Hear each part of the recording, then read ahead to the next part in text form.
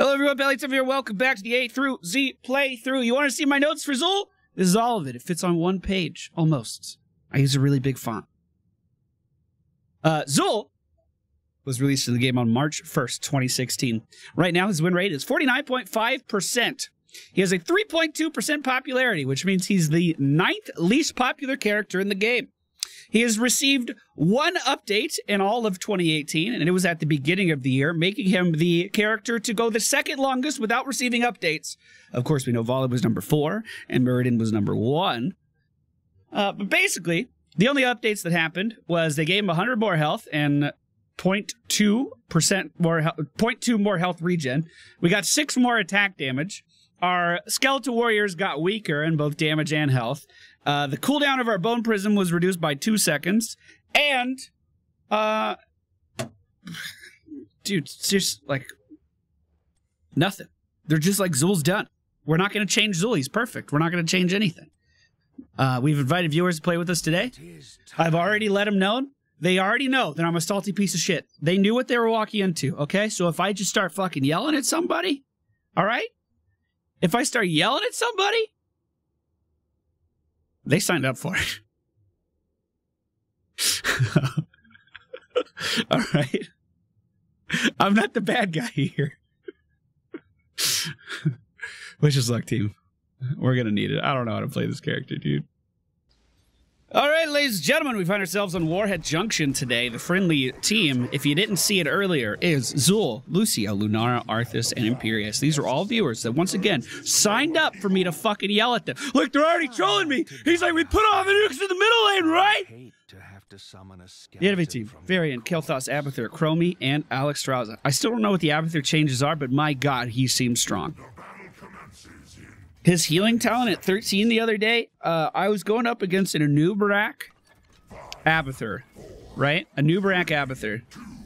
Fucking, I couldn't get through Anubarak shields to save my life, and then Abathur was just healing him. It was the most busted thing I've ever seen. I was playing Lunara, in fact, and I quite literally could not get through the shield. The poison damage was not enough to get through the shields of that combo. It was ridiculous. All right, entire team's here in the middle lane. We do have minions approaching. I'm backing up. That fight ain't for me. Zul's abilities. He has the Spectral Scythe. You throw it forward, it comes back. I guess you kind of set where it starts, and then it comes back.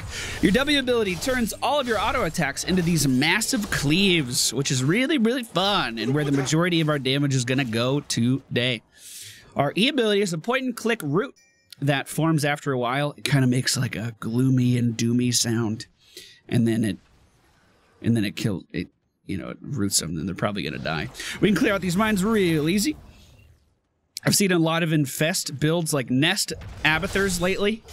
I'm a little afraid that's what we're going against, but it kind of doesn't look like it. Look at that lane clear, boys! Now, common strategies with Zul used to just be dual soaking lanes, right? So on smaller maps like Blackheart's Bay, how the top lane and the middle lane are so very close together, it would not be uncommon at all to have a Zul soak both the top and the middle lane, while your rest of the team is out doing other things. Oh, I didn't mention our trait. Whenever minions die nearby, we summon in spooky, scary skeletons.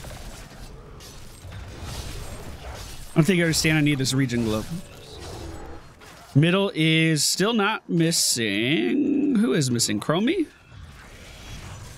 Go ahead and give myself a shield. Trying to get this tower down. Trying to get the tower down. Trying to get the tower down. Come on! Team lag. Hold. I'm back.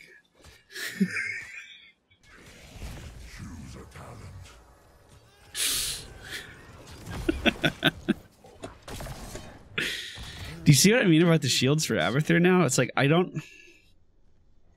they're so big.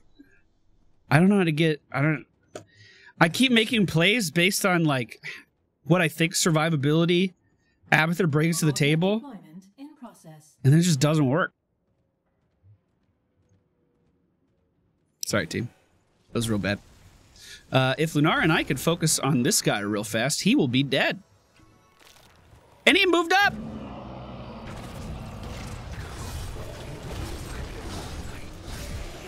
You love to see it. You love to see it. Uh-oh. Uh-oh, boy. Ah! Ah! Root him, root him, root him, root him! I can't because I'm fucking taunted for the rest of my goddamn life. Fuck! Get me out of here. Within this place. Exquisitely. We can win this. Let me sippy. Arthas is getting that. Imperius is getting top right. We're gonna get 3 of these nukes, dude, and it's gonna be dope. I'm taunted. Can't move. It's okay. He's super duper slow. Once again, the Abathur top hat is on him. The root's going out again. We killed the king. Yo, if that guy smashed, he could have killed me there. But he didn't. All right, we got our first nuke down here in the bottom lane. Actually, I guess Imperius already shot his off. Maybe he died. And no, we got it. We got it. I don't know where he shot it. But we should be able to finish this off, no problem. The enemy team's Alexstrasza, Hearthing right there. Now, I do feel as though Zagara and Zul lost their purpose quite a bit in this game when the tower changes kind of went into play. Zul's main objective before, like I said, he would dual soak a lot, but he would also just kind of run multiple lanes out of tower ammunition very, very quickly. That was kind of his thing. He could always keep his lane pushed so he could make your minions and your lanes more valuable. And when they removed tower ammunition, I feel like he lost a little bit of his identity. I really do. I kind of don't want to fight this, though. Are we fighting? What are we fighting over?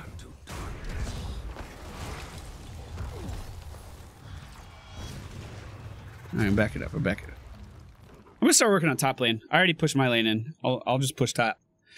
So, I don't really feel like they ever gave him anything back. You know what I mean? Zagara, they kind of redesigned. Zagara, we'll talk about in a few videos, but she was made into less of a lane bully, less of a lane pusher, and more of just like a back lane damage dealer. At least that's what their intention with the character was. You can argue how successful that was, right? But they at least tried to redesign her a little bit, and they went back and they changed some of the Vikings' talents to make them a little bit more less focused on just running towers out of ammunition. But overall, I don't know. I feel like they need to take another look at Zul. I'm keeping my eye on the minimap. The team's doing a great job of keeping everyone on the enemy team in the middle lane. And I am going to get top, which is free XP. Kel'Thas is coming up now, but I think it's too late. The whole team's coming up now. It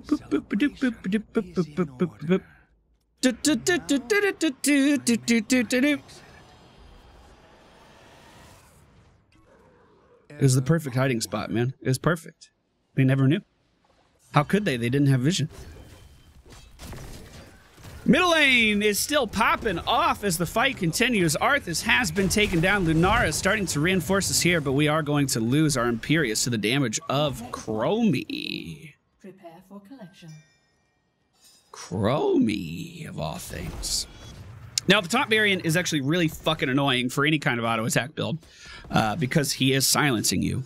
Very similar mechanics to how Butcher works. We heal from our auto attacks because we're going W build. So I need to be able to cleave the enemy team down efficiently in order to live. And if Varian can taunt me before I activate Curse Strikes, that sucks. That's really, really bad for me. Really, really bad for me. We are getting the bottom nuke, no problem. Looks like Arthas and Lucio going up to the top one. If we lose that top building, it's not the end of the world. I'm going to ping for some assistance here. Wait, what's going on? Oh, Chromie's there. Fuck. I had no idea. I saw her dancing around, but Chromie was never revealed on the minimap when I was looking. I also don't know which ult I want. Probably mages. I'll probably take mages. I mean, top lane, they're pushing a fort right now, and I'm sure they feel really good about that, but we have the potential to get a keep down here in the bottom lane right now, boys. We're looking at a keep situation. We're playing for keeps. I will help him take this over really fast, mainly because we already started it. And I hate to leave things unfinished, even though I know they reset.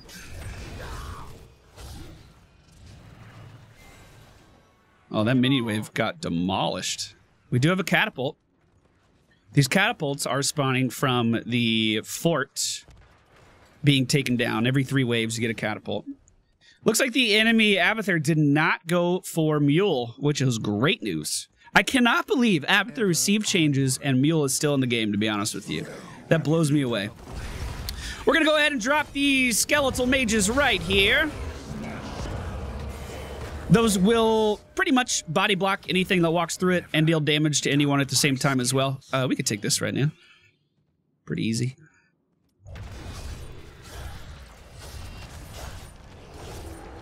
The enemy team wants to. Or the friendly team wants to. I think it's a great idea.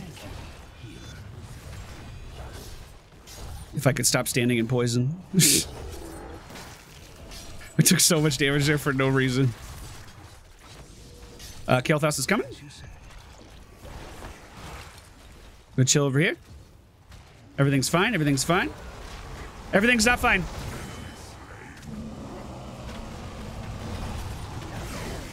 Everything's fine. Everything's fine, boys. Uh-oh. Let's go. Let's go, bud. I don't know if I win this or not. I have no fucking clue. I'm completely out of mana. If I had more mana, I could have won that. Just let the record show. I don't know how to play Zul, boys. I don't know if you caught up on to that yet. I don't play Zul. When he was released into the game, he was the most busted, overpowered fucking character. I mean, you guys think you have it bad with Genji? Imagine fighting Zul that never runs out of mana, cleaves your entire team down, and has more health than half the fucking tanks in the game, and heals every time he swings. You have a full party just sitting there attacking Zul, and he wouldn't give a fuck. He would just live through everything. He doesn't care. Warhead deployment nearing completion. That didn't get too much done. I mean, it's weaker for the next nuke, I guess, but it didn't get too much done. Slay these mercenaries.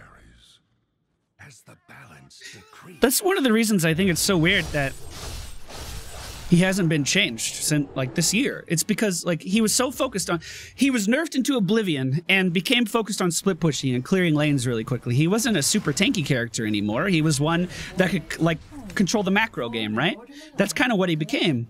But then when the 2.0 changes in and the macro changed, Zul didn't change. Why didn't you interrupt this at all? You were in the lane. What are you doing? Just gave him a nuke. Okay. I'm heading out of the bottom lane. Lunara, once again, with another nuke in hand, we are heading for a tier 2 structure right now. So after he got changed, or after the game changed to be less about, you know, constant minion pressure and stuff, he wasn't changed. Boys, that's some skeletons right on top. Oh, I just got pyroblasted. What the fuck?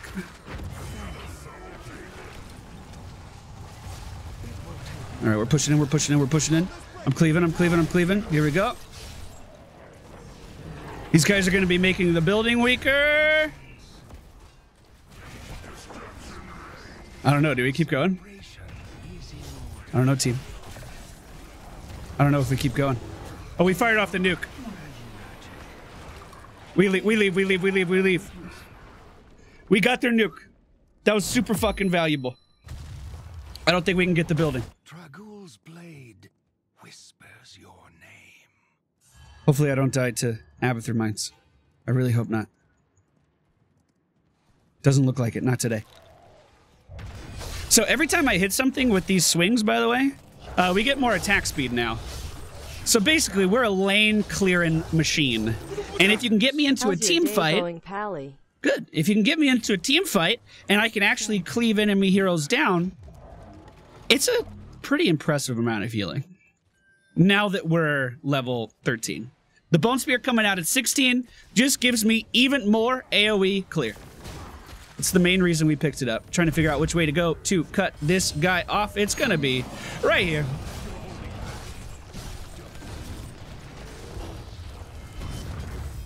I'll put those down. I don't give a fuck. It's just a cooldown. It's just a cooldown, boys.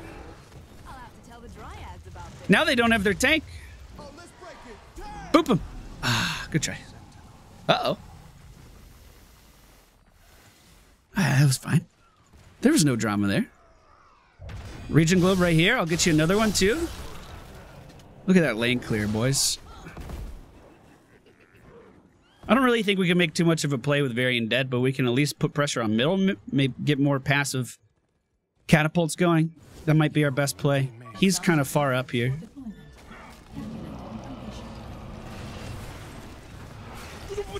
There we go. Hey, remember when I had thought I had my 5-month already? Well, here's it. Dude, he lived through that because of the Abathur. She can hearth out when she's rooted? Okay, back up, back up. They're popping everything. They're popping everything. Let's get out of here.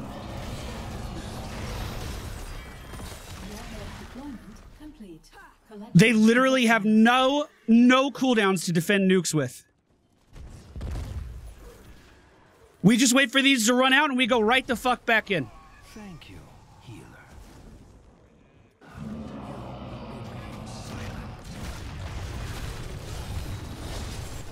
Chromie's getting out again.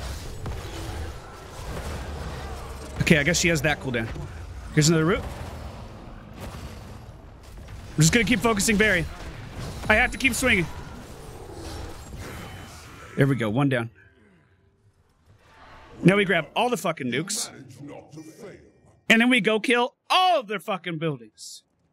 At least, you know, the core probably. We'll probably just kill the core, you know. The important one. Warhead collected. Oh. Your nuke is now on. What a good ability that you have. Your nuke is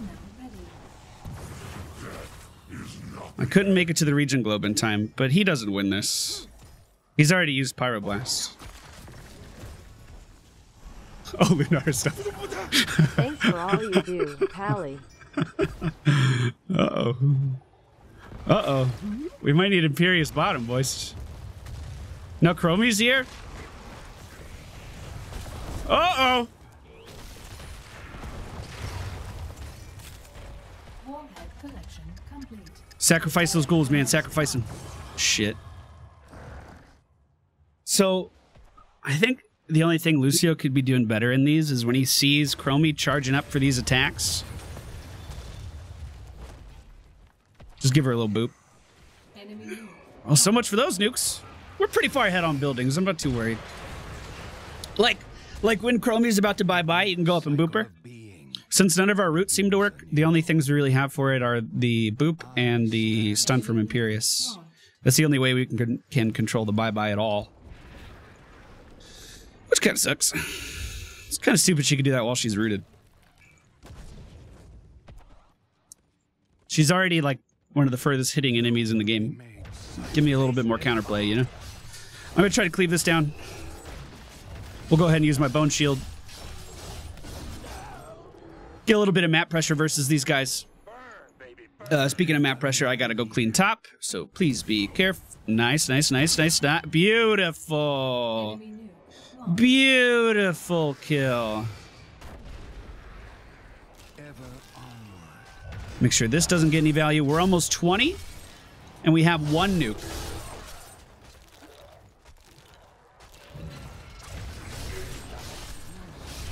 Look at this cleave, dude. Oh, we just lost someone. We lost our Lucio. Probably do a pyroblast. Shit. I'm gonna pick up...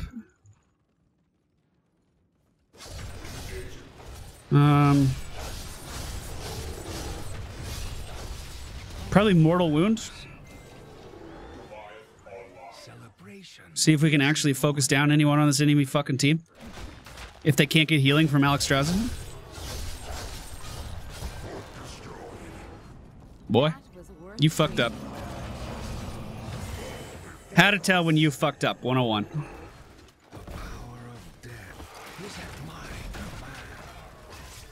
I need to make sure I'm using this Bone Spear off cooldown. Put down some Skeletal Mages, I don't give a shit. Keep them back and keep us pushing. Keep them back and keep us pushing. Here's a root. Oh, God. Oh, we gotta move. That's a lot of damage. Oh, my goodness. Whew.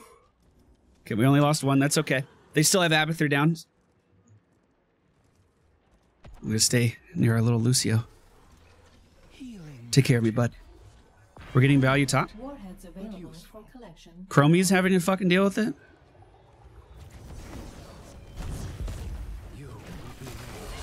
There's the dragon. We don't have Lunara. We don't have Lunara.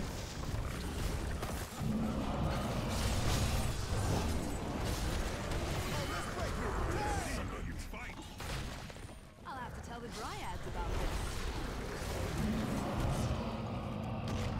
this. Chromie's here. Dude, I'm out of mana all the fucking time. Okay, we're rotating back around, back around, back around, back around. That's a clone. Lunara's back. This is the real one. Just channel, just channel, just channel. They're just buying time right now. Warhead collected. Get top, get top. Is now arming. And then we get boss, and then we win top. When ready, Administrator. Capture this mercenary camp. Easy fucking game, easy fucking life. Come save me first, though.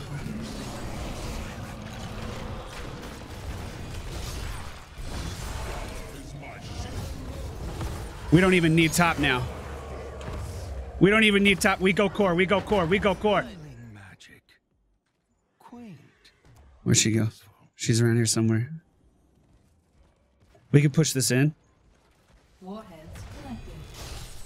Varian being dead for 50 just opened, like, there's like no urgency now. We can kind of just play this slow. Ever on.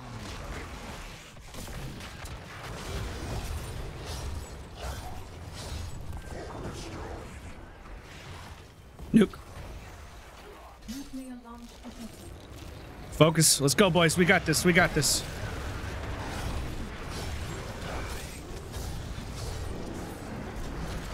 And that's how you play Zul. Team did great. Team did great. I'm not a salty piece of shit. Pretty great day.